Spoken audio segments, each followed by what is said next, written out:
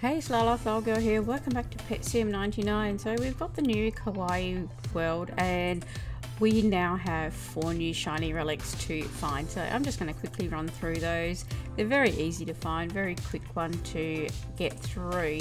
So we are in here and we are in area zone 220 and it's the first one that you get to when you come in here. So it is the Kawaii Tokyo. And now the first one is on the left hand side, so the same side as the little egg here. Come down to the end of this building and it's right there.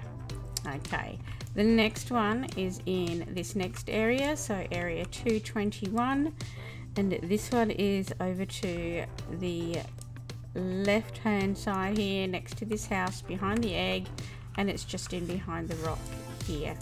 So there we've got that one. And then the third one in here is going to be in this area, zone 222, and it is on the left side here, so behind the egg. And if you go up here towards the waterfall, and then it's just up over the hill here on the left. So there we got that one. And one more, and that is going to be in this next area here, so zone 223.